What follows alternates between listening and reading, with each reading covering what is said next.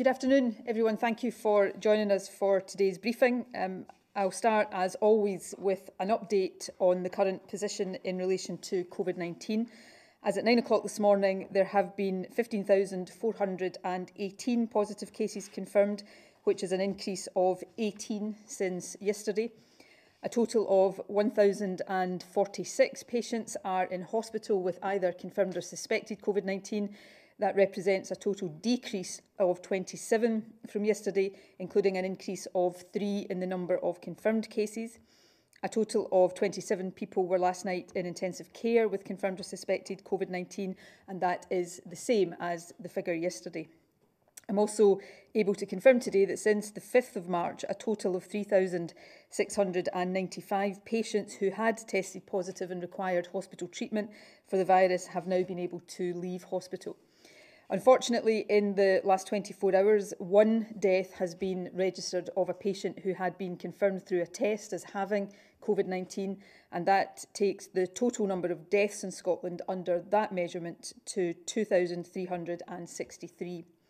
That figure should be treated with some caution. Although deaths can be registered at weekends, registration numbers are usually relatively low at weekends, and they can be especially low on a Sunday. For example, just to illustrate that point, last week I reported 3 deaths on Monday, but then reported 18 deaths on Tuesday. And so that should be taken into account when considering today's figure. And of course, we must always remember that these numbers are not just statistics. They represent irreplaceable individuals whose loss is mourned by many. And as always, I want to send my deepest condolences to everyone who has lost a loved one to this virus. I also want to express once again my deep thanks to our health and care workers. You are doing incredible work in exceptionally challenging circumstances, and all of us owe you a real debt of gratitude. Now, the statistics I've just read demonstrate the real progress that we have together made against this virus. There are now far fewer people in hospital and in intensive care than at the peak of the outbreak. But these statistics also demonstrate how fragile that progress is. There are still hundreds of people in hospital suffering from this virus. There are still new infections in many health board areas. And of course, it is still the case that every day I have to stand here and confirm further loss of life. The fact is, the virus is being suppressed, but it has not gone away, and it is still extremely dangerous. Indeed, a route map out of lockdown expressly recognises that during phase 1, which of course we entered on Friday, there is still a high risk that the virus is not yet contained. And we must all understand that and continue to remember it. Now, I know in the last 3 days, many of you have had long-awaited reunions with family, friends and loved ones, and I really hope that you all enjoyed that and, of course, enjoyed the lovely weather too. I also know that the vast majority of people stuck to the rules when having those reunions, and I want to thank you sincerely for that. You stayed outdoors in small groups and you stayed more than 2 metres away from other households. So again, my thanks to you for that. However, it's also clear that over the weekend, not everybody stuck to the rules. I'm told by the police that on Saturday alone, there were 797 dispersals, and that is people being moved on for not complying with the rules. And to give some context to that, that 797 is 5 times higher than the figure the previous Saturday. And there were also clearly cases where, despite the guidance we issued, people were driving more than 5 miles to beauty spots. In some cases, we know that people were staying overnight in tents, caravans or motorhomes. Some of the early statistics we have from Transport Scotland also give us some cause for concern. Overall, transport yesterday was 70% up from the previous Sunday, and transport on Saturday was 60% up on the week before. In some places, Loch Lomond and Glencoe, for example, the increase was even more dramatic than that. On Saturday, on the A82 by Loch Lomond, traffic was around 3 times higher than it was the previous Saturday, and we saw a similar picture around Glencoe. So I'm going to be very blunt here. It is very hard to see how all of that can have been caused by local residents or by people travelling a reasonable distance to meet loved ones. So we will be considering all of this as we continue, as we must do, to assess the impact of the Phase 1 changes. Last week, we deliberately allowed some flexibility when we changed the lockdown restrictions. We recommended that people don't travel more than 5 miles for recreation, but we left room for some discretion so that you can go further to visit family. We also strongly recommended that when 2 households meet, there should be no more than 8 people in total in a group. But again, we put that into guidance rather than into law, because we do trust and continue to trust the majority to keep those groups small and to stay within the rules. But it is worth being clear. In fact, I have a duty to be clear with you that if there is continued evidence of even a minority not abiding by these guidelines and travelling unnecessarily, if people meet up in larger groups or if they're making journeys which risk spreading the virus, we will have to put these restrictions on group size and travel distance into law. And we won't hesitate to do that if we think that is necessary for the collective safety and well-being of the population. Of course, I should make clear that the stipulation that no more than 2 households meet at any one time is already the law, and of course, if need be, it will be enforced by the police. I also want to remind you that the 2 households should keep 2 metres apart from each other, not share food or utensils, and not go inside each other's houses.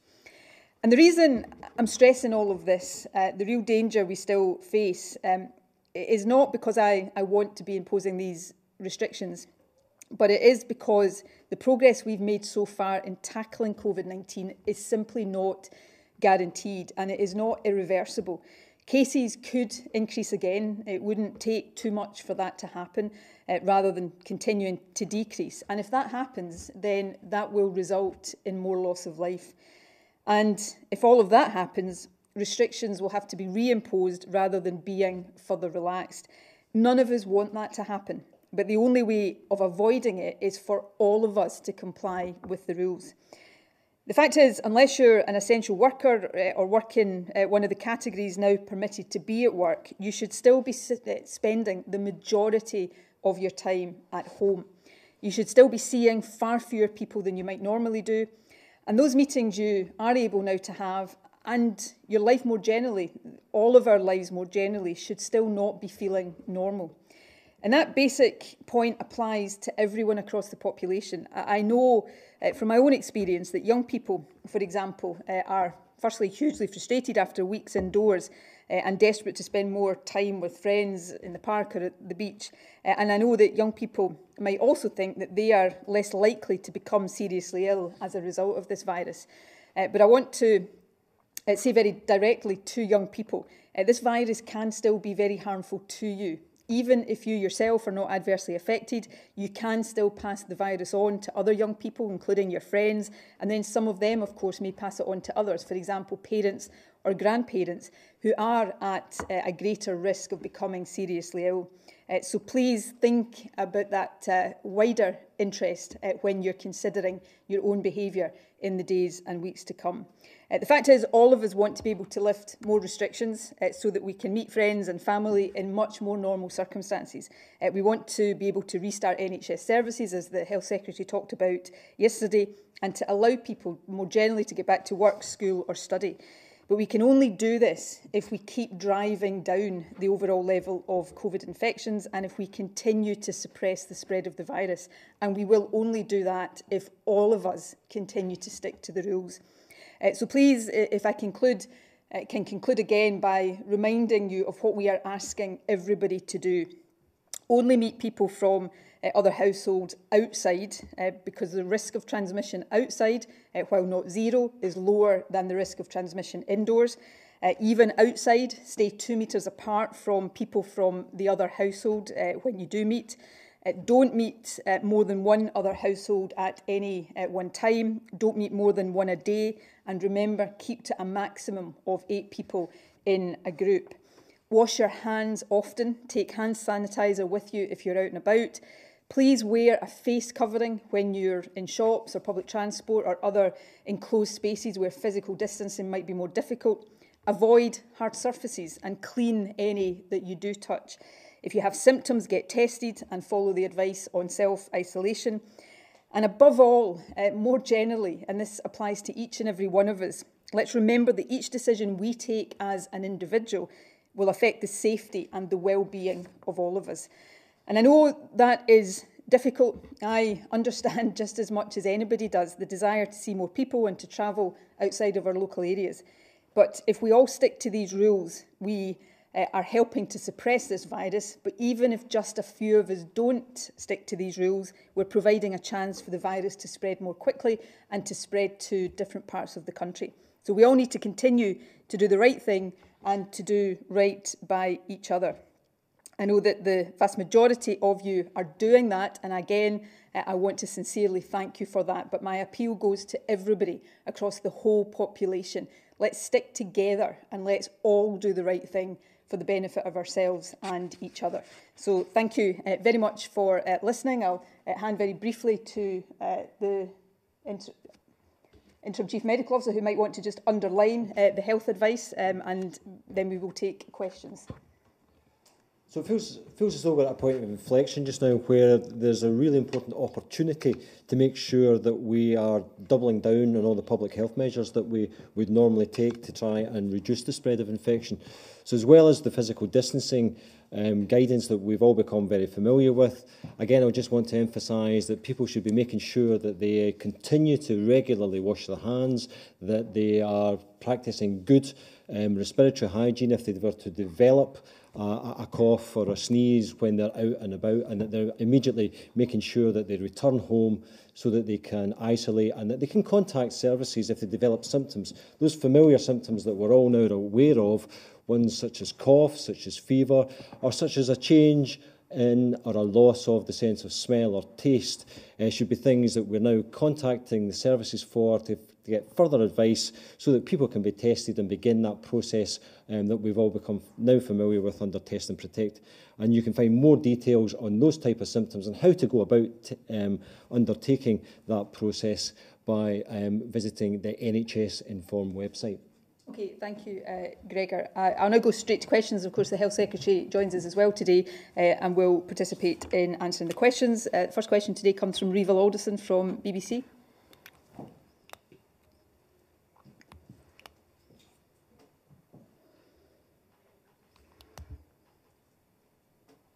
Reva, are you there? Reva, we can't hear you. Are you maybe still on mute? Can't hear you, Revo. Can we maybe move on, Revo? I think you have some technical difficulty. I will come back to you later if you can maybe work out what's wrong with the sound. Okay. Gordon Cree from STV. You've talked about it being a vast majority of people following the rules, but at the weekend, the flouting of the rules, whether it be social distancing, meeting people from more than one other household, it was pretty widespread. How concerned are you that the behaviour of this weekend will lead to the figures which should be moving in the right direction going the wrong way? I still think, although we see pictures on social media and in the media generally, I still think, even taking account of that, the vast majority of people will have been complying with these rules because the vast majority of people know why it's important and want to do the right thing. But I think you can take it from the fact I've spent most of my time today talking about the importance of sticking to these rules, highlighting some of the figures that showed that some people didn't stick to the rules over the weekend, and talking about the consequences of that. You know, tells you that I do have a concern and have always had a concern that we will, as we start to come out of lockdown, we will see greater behaviour change than we actually want to see. As it happens, I don't think even the majority of the minority who flout the rules do so because they don't care. Often it may just be not fully understanding what the guidance is. That's why it's so important that I take every opportunity to tell people what the guidance is and tell you why it matters. But we have to keep all of this under review literally on a daily basis. And if we think that some aspects of this that are currently in guidance need to be put into law to make it absolutely clear what people can and can't do, we will do that. And similarly, if the the figures start to go in the wrong direction, and I fervently hope that is not the case, and we reduce that risk if we all do stick to these rules, then of course we will potentially have to reimpose some of the restrictions that we have just eased. So, my point now is, as it has always been, this is something that affects all of us, and all of us will influence which direction this goes in now. I think when Jason Leach was here on Friday, he made the point about the distinction between individual action and individual well-being and community well-being.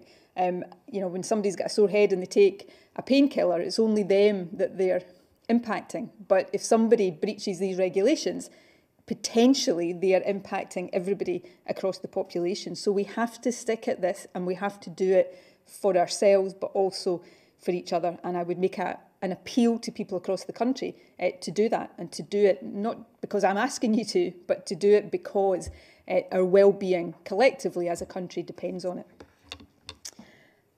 Peter McMahon from ITV Border, and then I'll try to come back to Reevil if he's fixed his sound. Thank you, First Minister. First Minister, isn't the problem for you, and indeed for the UK government, is that once you've begun to ease these restrictions, people begin to think they have a greater freedom, and even if you were to use powers in law to try and make these things illegal, people just might not go along with them because they've done, they would say, a lot by abiding by the restrictions for the time everyone's been in lockdown. Well, yeah, you can have that counsel of despair, but I'm not sure it would take me, the government or the country very far for me to sort of indulge in that counsel of despair. And actually, the evidence of the past, two months plus now, is the opposite of that, where we have had people doing the right thing for the right reasons. And I understand the frustration. I absolutely understand the frustration. I share the frustration. But I know that if we all give in to that frustration and start to behave in ways that is not sensible, then we will undo all of the good work we've done over these past 2 months, and we'll be back to square one. And therefore, we'll have to live under these restrictions for a lot longer, and possibly under even more severe restrictions than would otherwise be the case. There's always, and I've said all along, there is always a risk when we start to move out of lockdown. I mean, it's self-evident. We can't stay in lockdown forever. So this moment has to come, and we have to be prepared to do it slowly, carefully, cautiously, and that's what we are doing. That's why we're focusing so much on outdoor transmission. But I have to continue to make you, the public, understand why this is important. I take no pleasure in standing here day in, day out, asking you to restrict how you live your lives. No pleasure whatsoever. I take no pleasure in having to live under these restrictions myself. But I know the alternative to that is a potentially deadly virus running out of control again, leading to more deaths and leading to all of us living with these restrictions for longer. So I know which I prefer, and I think actually the vast majority of people across the country get that and know that it's the right thing to do as well. Revo, can we hear you now? Well, I certainly hope you can. Yes, we can, thank you. Excellent. Well, thank you for bearing with me. You've been very reasonable today, heaping praise on people for following lockdown rules, as you have over the past 10 weeks.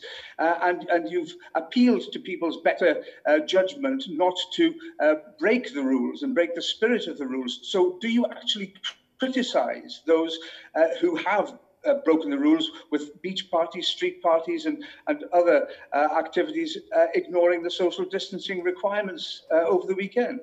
If people are deliberately flouting these rules, then yes, I am critical of that, because you're putting yourself at risk, and you're putting people around you at risk, and you're putting the general collective well-being of the country at risk. So if people are just not bothering about the regulations, then I will criticise that. The point I'm making is that I still believe the majority will have complied, and probably the majority or a significant proportion of the minority who didn't do that deliberately or because they don't care. Perhaps we all just need to understand what the restrictions still are. So I'm going to continue to appeal to people's better judgment, because I think it's served us well as a country thus far. And yes, we can put more into law if we have to, and we won't hesitate to do that. But ultimately, we are going to get through this better if we pull together, stand together, and do the right thing by each other. And it's that that's got us to where we are right now, where for all the caveats and reminders about low weekend registration that I talked about earlier on, where I'm announcing today 1 death registered yesterday, you know, compared to the dozens that I would have been announcing in a single day just a few weeks ago. It's only because of our collective effort that we've got to that. And literally, almost in a heartbeat, if we don't continue to do the right things now, that will be reversed. And I don't want that to happen. And I don't believe in your heart of hearts, everybody watching this, that anybody wants this to happen. So let's keep together doing the right things. Fraser Knight from Global. First Minister, we now know that there have been more than 1,000 arrests over the weekend by Police Scotland. We've heard reports of litter being strewn across beaches, and in Glencoe there was even reports of human waste being dumped there. On Friday, you said that you are the proudest you've ever been of this country. Do you stand by that statement? Yes, I do. I'm proud of the vast majority of people in the country who've been doing the right thing and continue to do the right thing. But, you know, I don't want the behaviour of a minority to sort of obscure that. But equally, I don't want the behaviour of a minority to threaten and jeopardise the progress that we have made. Obviously, the police will speak for their own figures. I've given you a figure today about the what the police call compliant dispersals, people who have moved on after being asked to do so by the police. I'm not sure your arrest figure there would all be for COVID-related instances, but the police can explain that. But nevertheless, the figure I gave is significantly higher than the equivalent figure for last weekend. So look, all I can do is use the law where I think that is necessary and appropriate, and ask the police, as they do very well, to sensitively and proportionately enforce that. But I actually think more effectively I can continue to appeal to people's good judgment and sense of wanting to do the right thing. And I think the majority of people want to do that, but that means being pretty blunt sometimes about the minority who don't. I said a couple of weeks ago in relation to all of this, for me it's not a popularity contest.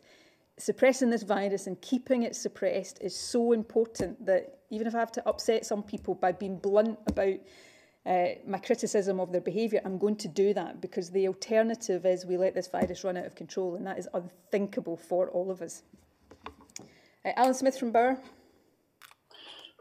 Thank you, First Minister. Just wondering on the point of enforcement, what discussions you're currently having with Police Scotland about further enforcement, and given your frustrations regarding people travelling or going against the advice when it comes to the 5-mile limit. We saw in places like Drimmen over the weekend, police were stopping and turning cars away that weren't local, and that's despite that not being in law. So would you expect to see, or would you welcome similar types of roadblocks at other beauty spots, perhaps this weekend?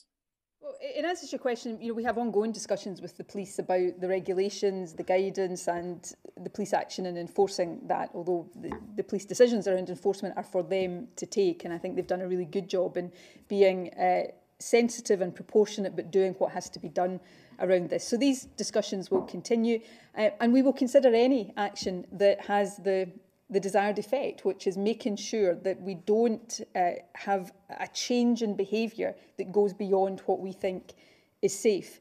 The reason we didn't put 5 miles in law is that we absolutely don't want people travelling out of the local area to beauty spots or tourist spots, but we left a bit of flexibility there for people so that they could maybe go and visit family members in a private garden, even though they live more than 5 miles. So we're trying, and I was very keen that we, in this phase 1, give people as much, within constraints, as much opportunity to get that bit of quality of life and quality time with loved ones that we haven't had for so long back again.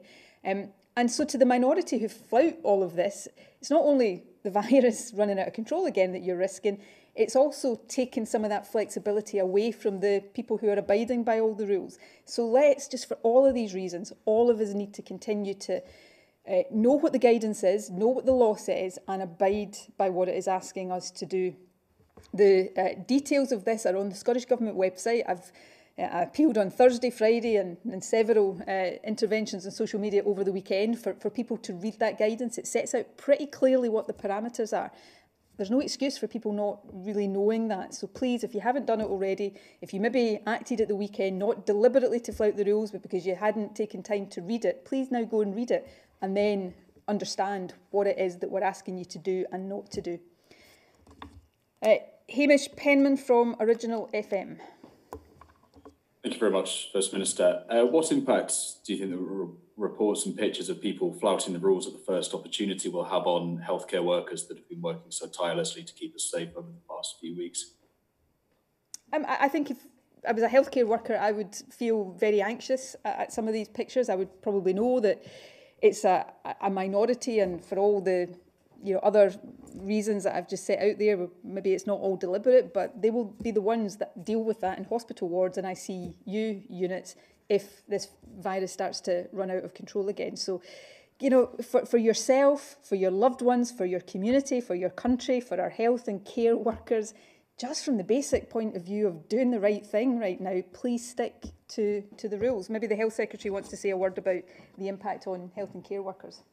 Yeah, thanks very much. I want to say a couple of things about this. I think some health and care workers will also feel disappointed because, we genuinely, the vast majority of us have genuinely every Thursday stood outside and tried to show our appreciation for them. But that's not enough. We need to show our appreciation for what they have done over many, many weeks by continuing to protect the health service. And we do that by following the rules. We also allow the health service to begin to restart. But if the virus goes backwards, then the steps we are taking to restart those bits of the health service that health workers want to restart. We understand some of the non-COVID health harms that have been inevitably and unavoidably created in order to make sure we were ready for this pandemic. Health workers want to restart. Doctors, nurses, right across the health service. They want to begin carefully restarting our health service. That's what I talked about yesterday.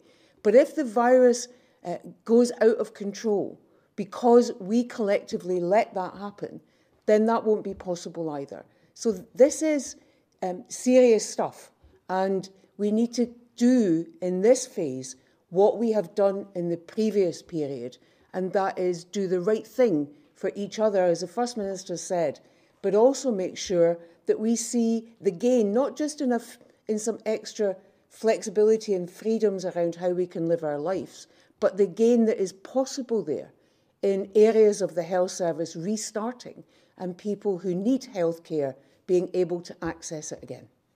I would ask people just to remember, we're taking a very slow and cautious approach to coming out of this lockdown, and I will never make any apology for that, because the consequences of coming out of it too fast are obvious for everybody. So when we announced these changes last week, we did it after very careful consideration, and the changes we announced are the changes, the maximum change we thought was safe to make at this stage.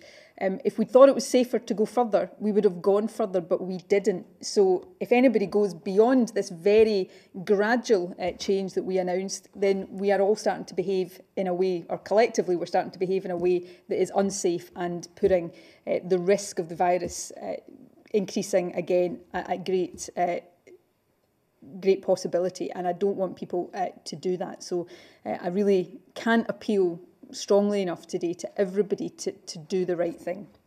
Right, I'm going to go to Tom Eden from PA. Before I do, can I say I owe Tom an apology because I missed him from my list accidentally on Friday. So today I'm going to invite him to ask a question, and then if he wants to, I'll give him a second bite at the cherry as well today to make up for getting him on Friday. Tom. Very kind. Good afternoon, First Minister, and thank you. I wanted to ask about shielded people in shielded group. The UK government has announced an easing of restrictions for them, which obviously isn't the case for people up here who remain in lockdown. I assume that this is, to use the well-worn phrase, guided by the science, but can you explain what the scientific basis is for such varied policies? Well, our policy, remember, hasn't changed, so maybe it's the government that has changed policy that might be better asked this question. I'll hand over to the Chief Medical Officer and to the Health Secretary in a moment, but let me say, and I said this on Thursday, I've said it repeatedly, that I absolutely understand how difficult this is for the shielded group right now, and we will, over the next couple of weeks, give refreshed guidance, trying to get a better balance for people within the shielded group. But we have to do that in a considered way, thinking through all the risks. People are in the shielded group because the evidence and the knowledge we have of this virus so far, which continues to change, but so far says that these are the people who are most at risk of becoming seriously unwell from it. So it's for the protection of those people that we have given the advice we've given right now. And before we change that advice, we want to make sure that we have given proper and full consideration to it. But I'll ask Gregor and Jean to say a bit more about the Gregor, because it's the Chief Medical Officer's advice that the shielded group was based on, and then maybe Jean can say a bit more about the process of consideration we're going through. Thanks, First Minister. I mean, this is a group of people who has been particularly on my mind because of the special burden that they've had to endure over the last umpteen weeks. And we've looked, as we have done all the way along, about how we can change restrictions and how we can change the circumstances that people are living just now. And that's always been on a risk basis that we've examined that, looking at the epidemiology in Scotland as we've done that, looking at the number of kind of cases of infection that still exist within our communities.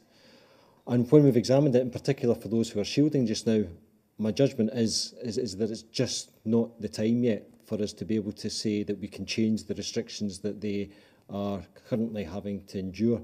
And I know that will come as a matter of disappointment for them.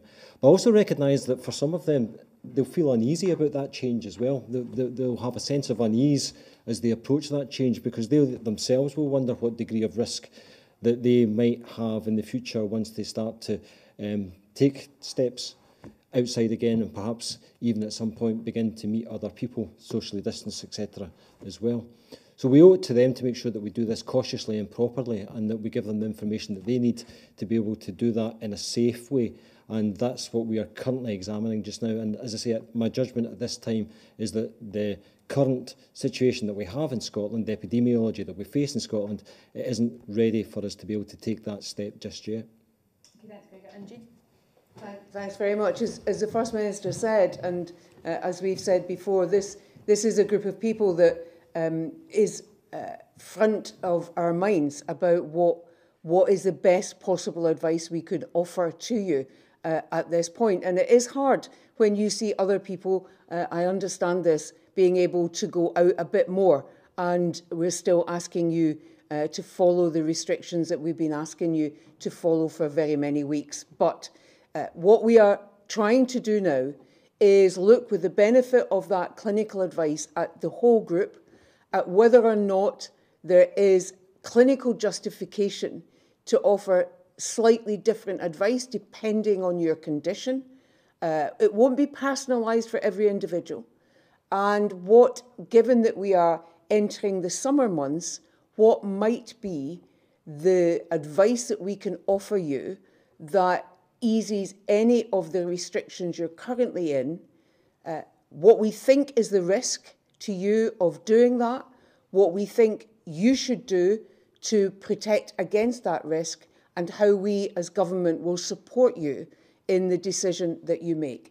We need to take our time to be sure that we've got this right, because what we are saying to you really does matter in terms of the risk that you face if the virus, if you become infected by that virus. So we want to do the right thing, but we want to take time to be sure that we are doing the right thing. And the final thing I'd say is, we've not forgotten about you by any means, but you matter a great deal.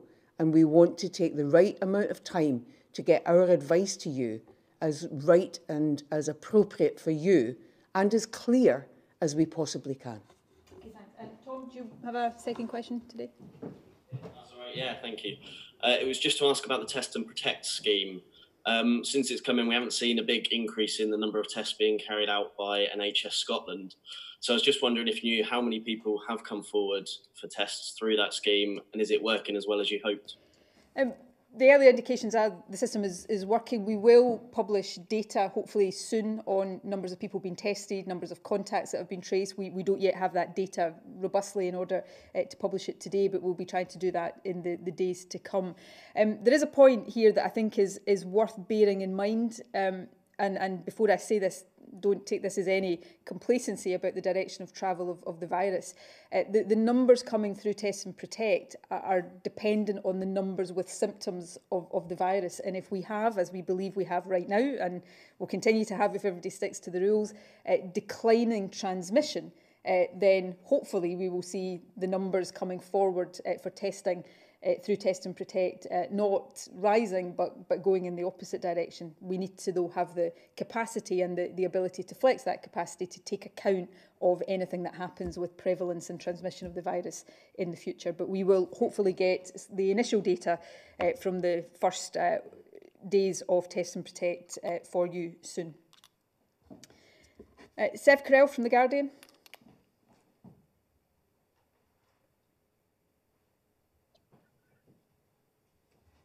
Hello, First Minister. Hi. Hi, good afternoon, First Minister. It's 10 days since the UK government announced that there will be strict quarantine rules for overseas visitors, particularly those flying into the UK, including £1,000 fines for people that breached it. There'd be random spot checks. What are the Scottish Government's plans for fines and surveillance from people flying in from abroad? We're still, it's a very good question, very timely question. We're still finalising the regulations that we will lay and looking at two related issues. One is any enforcement mechanism around that, and secondly, the level of any financial penalty for people breaching these requirements. We haven't finally decided that yet. We have a number of issues to take account of. The most effective way of enforcing without putting undue burdens on the police, for example, but also ECHR issues, because this whole system has to be compliant with ECHR, and levels of fine and financial penalty have a bearing there. So we will have to lay regulations shortly on this, and when we do, the decisions that we've arrived at on these issues will be clear and known at that stage. Paul Mallock from The Courier.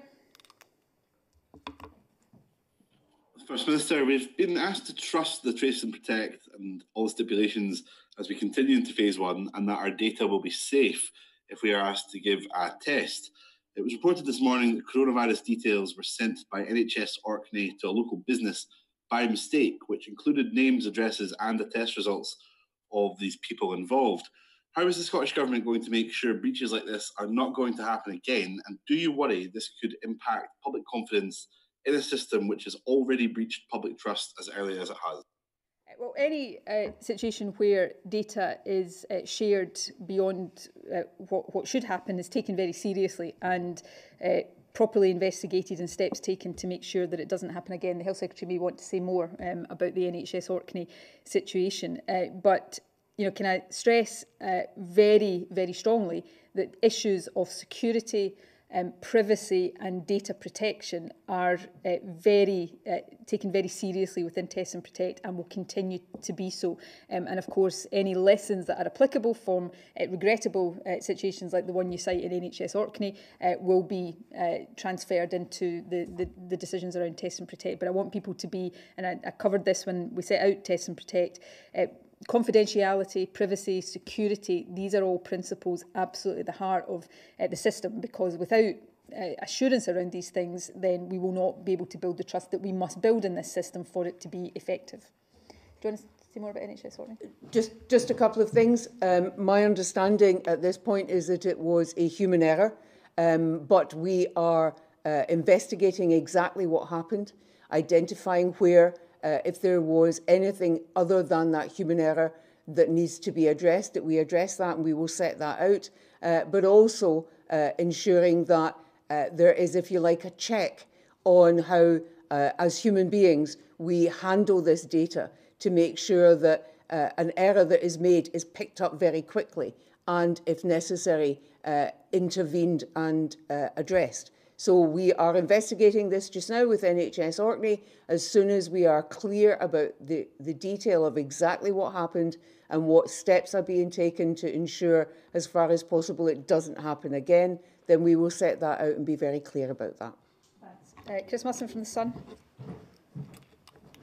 Hi, First Minister.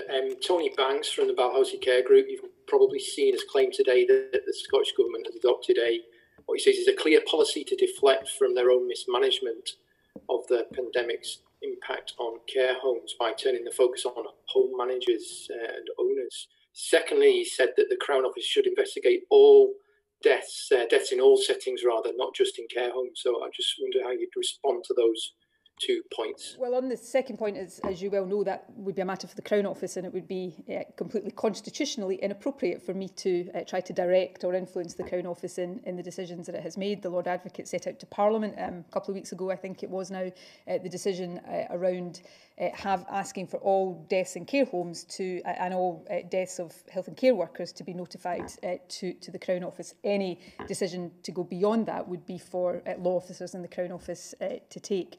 On the first part of your question, I emphatically disagree. In fact, I've been anybody who, and the benefit here of people watching these briefings day in and day out will have heard me say repeatedly that I see this as a partnership and a collaborative approach.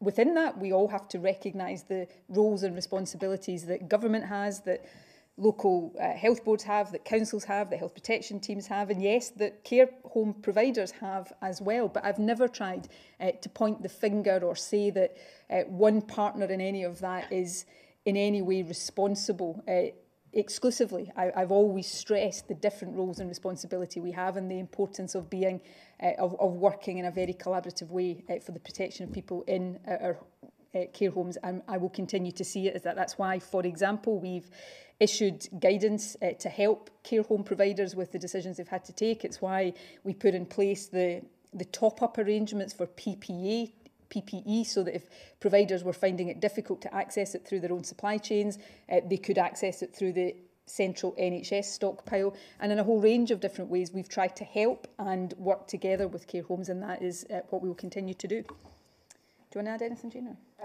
The only other thing I would add, there's been, in addition to what the First Minister has set out, a number of other areas of support from the health service and from local primary care teams. And of course, as I've said at these briefings many times, I speak regularly with Donna McCaskill from Scottish Care to understand the concerns that the care sector has, and where specific issues have been raised directly, then we have responded very quickly to those.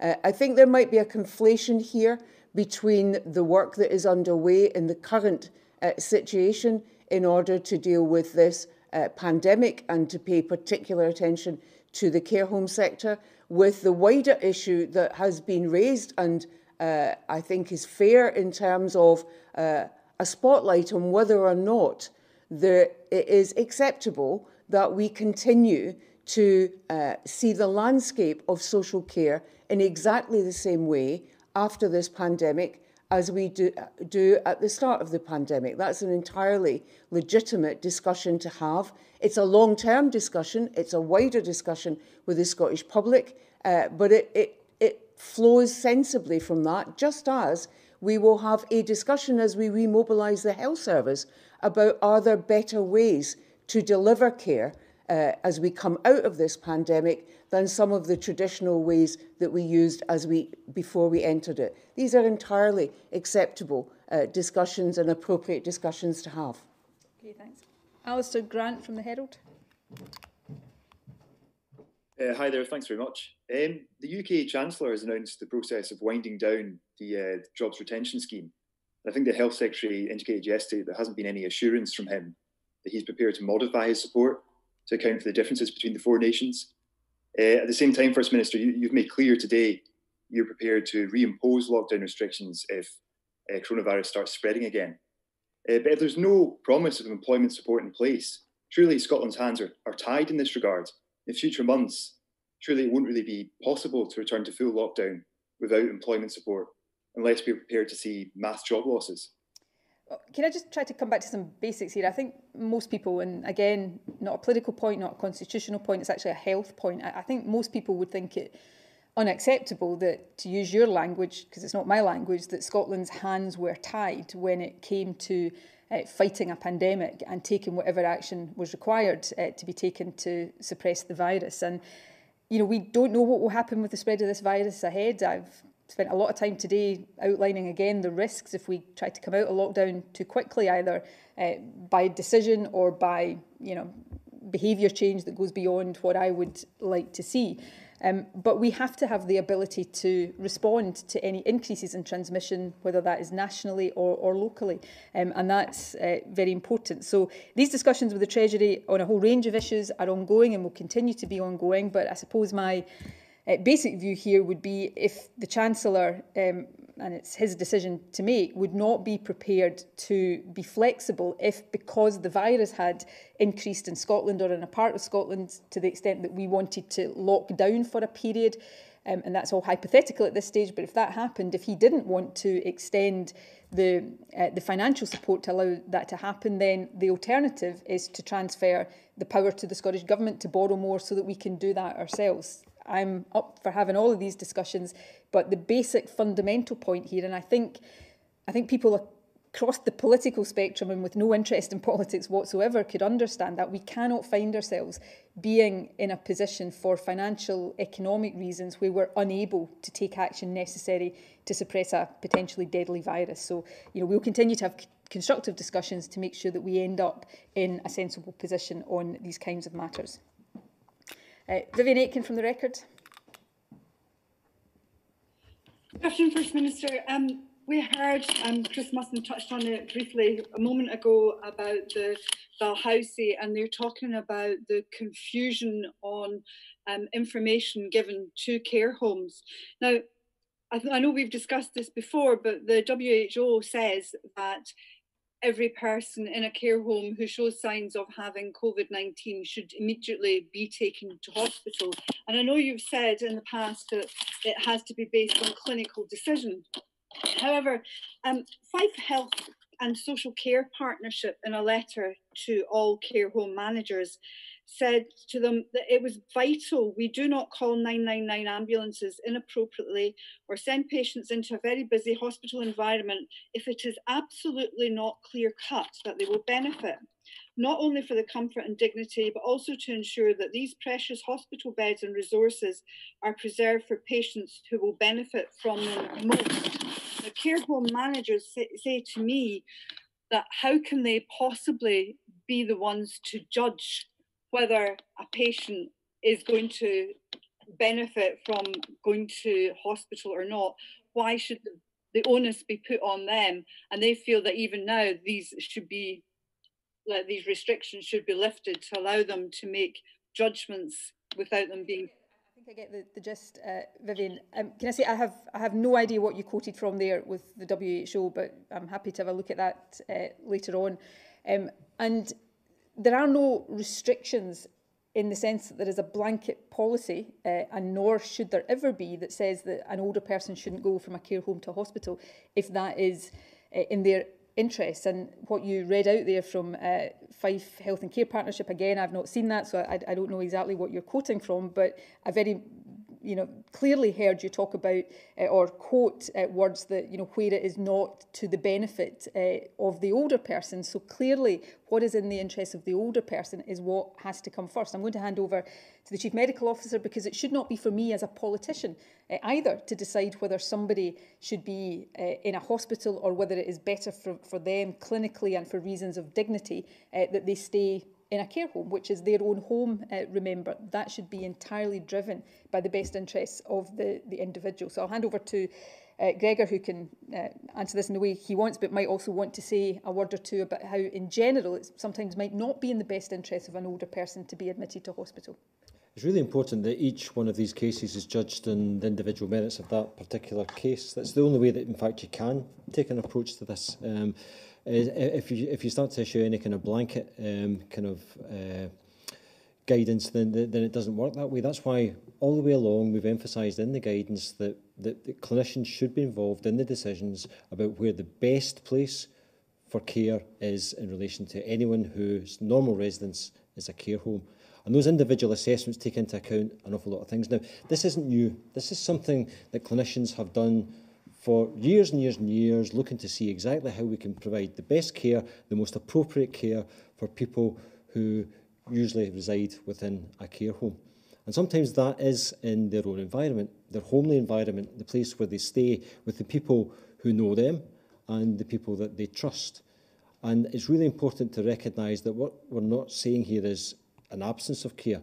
The care here is very, very good.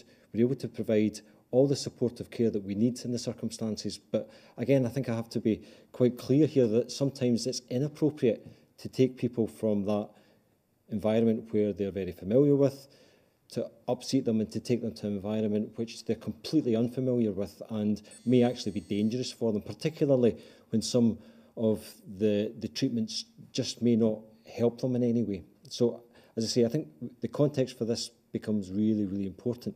Many people who live in a care home and contract COVID-19 will receive only supportive care because that's the type of treatment which is most likely to make a difference for them. When people at that stage of their lives become ill, particularly with respiratory conditions, whether that be in normal times with an atypical pneumonia or whether that be with COVID-19, the unfortunate truth is that generally they don't respond very well to some of the more invasive types of treatments that are available to younger age groups. And there's a whole load of reasons for that. Some of that is about the effects of age on the body. Some of that is about the other medical conditions that they have as well. But the bottom line is that an individual assessment needs to be taken on each occasion to make sure that the care that's provided for that individual and their circumstances is appropriate to what their needs are. Gina Davidson from the Scotsman. Good afternoon, First Minister. Just going back to testing, obviously Test and Protect is just kicking off, so we don't really know what the figures are like for that, but we do know that capacity is at 15,000 tests per day. Today, Cancer Research UK have come out saying that if you're going to get back to any kind of regular cancer treatment in hospitals and so on, then the amount of testing is going to have to be stepped up at least around those kind of areas by about 3,000 tests per day. Is that something that you're already looking at? And why is it the case that those tests are not already happening? Because obviously we know that there's about 3,000, 4,000 tests being done per day and not 15,000. I've not yet seen the Cancer Research UK comments. Obviously, we'll look at them and consider them carefully. But as I think the Health Secretary has said previously, our approach to testing continues to be driven by clinical advice, and the questions around routine testing, which is an addition, of course, to symptomatic testing for people who come forward through Test and Protect because they've got symptoms. These are issues that are under consideration. We've already extended our approach in care homes, and the issue within the NHS is something that we continue to look at and consider. Simon Johnson from The Telegraph. Hi. Just on your warning that you could put the 5 mile limit into law and the limit on groups, could you give us a sense of how quickly that could happen? Are you going to wait until the next review date to make a decision on that, or could it happen more quickly than that? And just on the stay-at-home message, it sort of looks a little bit frayed after this weekend. Isn't there an issue with it that it doesn't really tell people what to do when they're not at home? Wouldn't it be better to switch to something like stay apart? No, I think stay at home continues to be the right message for now, because that's what we're effectively telling people to do for the majority of their time, apart from the exceptions that are now allowed. We will keep that under review and evolve it as we go through this. I don't think there is any real excuse for people not knowing what they're meant to be doing and not doing. The advice is there, the guidance is there, it is pretty straightforward and doesn't take an awful lot of reading. So if you haven't read it yet, if you still are in doubt, or over the weekend you maybe didn't fully understand the parameters of the current policy, then it's there on the Scottish Government website, www.gov.scot, and that sets it out pretty clearly for everybody. On the first part of your question, it doesn't have to wait till the next review date. We will monitor these things, we'll continue to assess it, and if we think that has to be done more quickly, then we will do that, and I will stand here and explain the basis for that decision as and when we take it. I don't want to have to do that. I'd rather continue to give people a bit more flexibility, but The priority for me, and the only thing that matters to me day in and day out right now, and I know this is a view shared by people across the country, is that we continue to get on top of this virus and stay on top of this virus. And that is how all of the decisions I take every day right now are judged. Does it help us do that, or does it hinder us from doing that? So I'll continue to take these decisions with that objective firmly in mind. Derek Keeley from the P&J.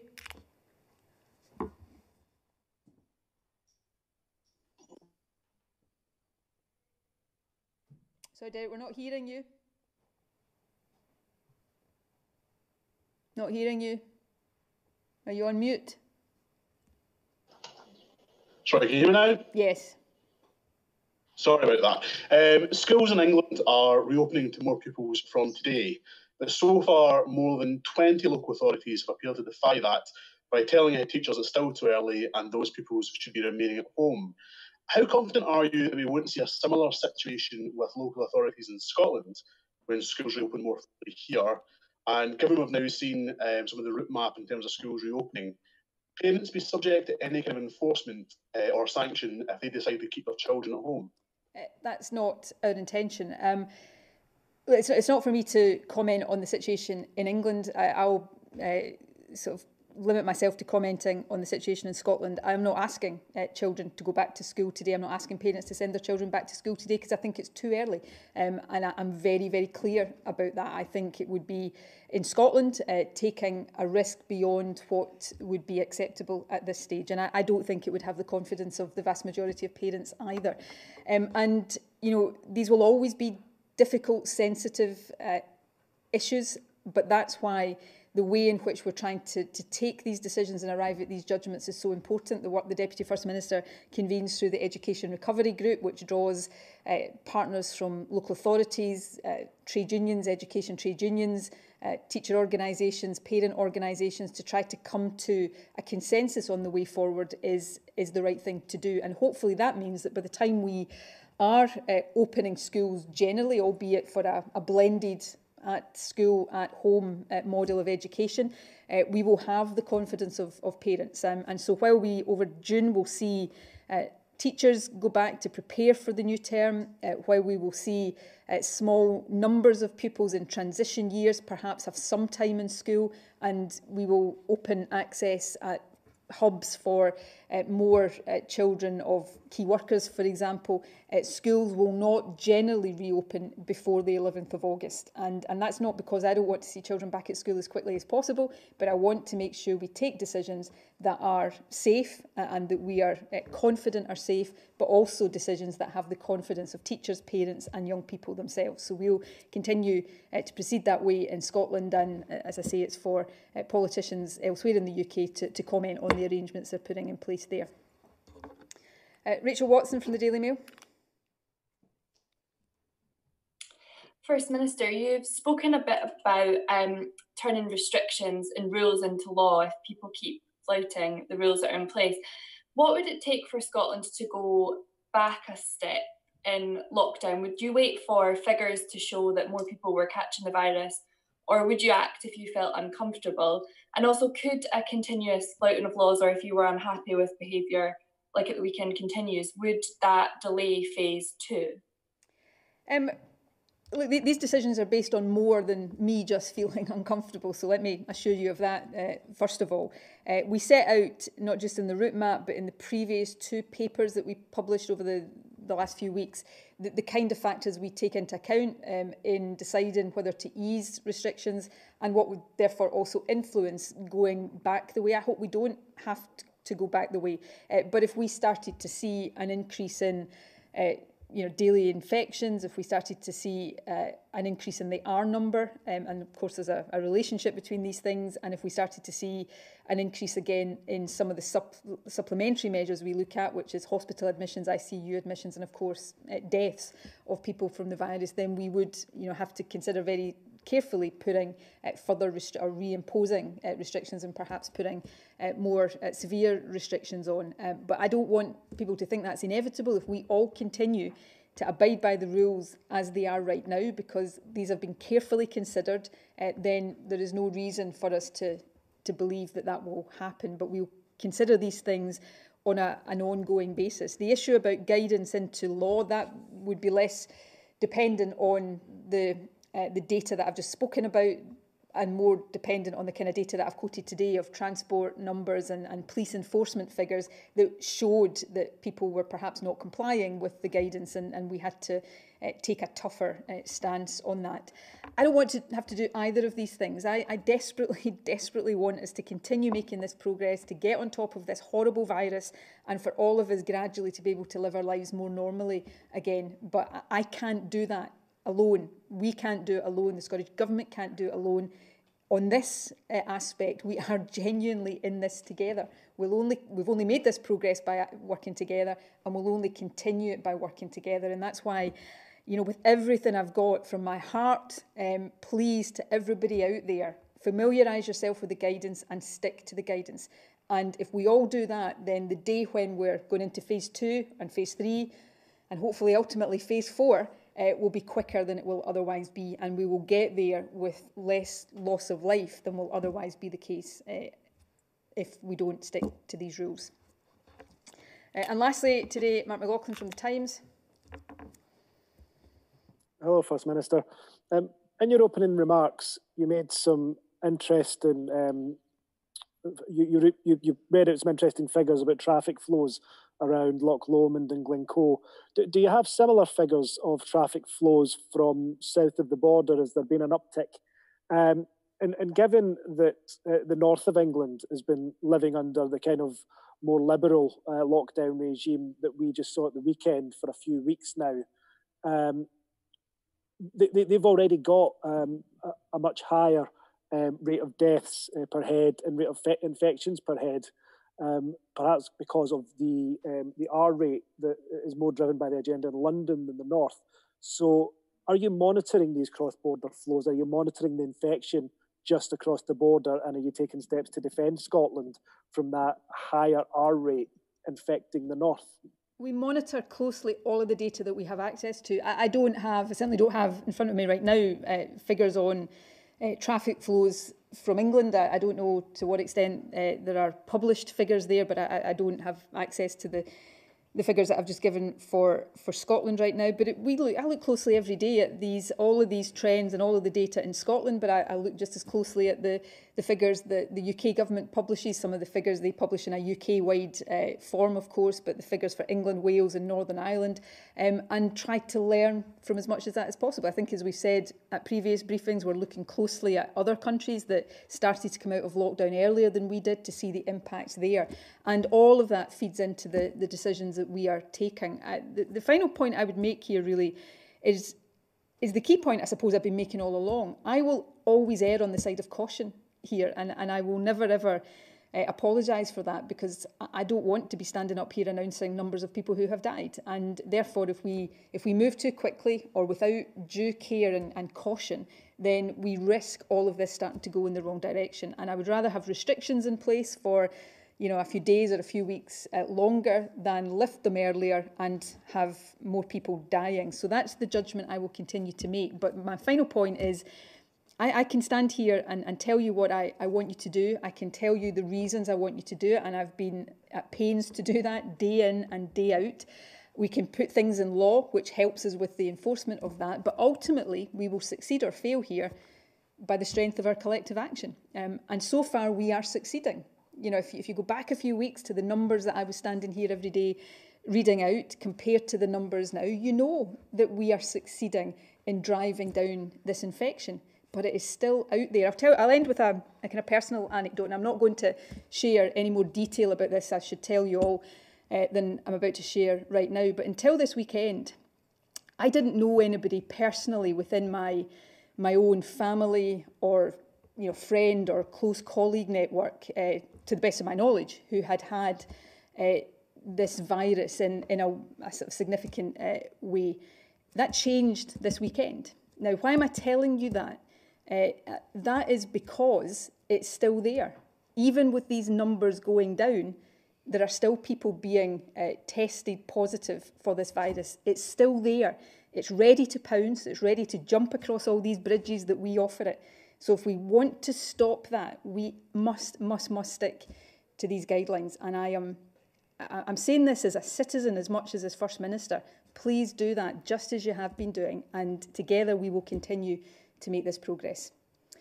And with those final comments, we have no more questions, so I think I'm going to stop it there. I think you know my feelings on this, and I think you know what I'm asking you to do.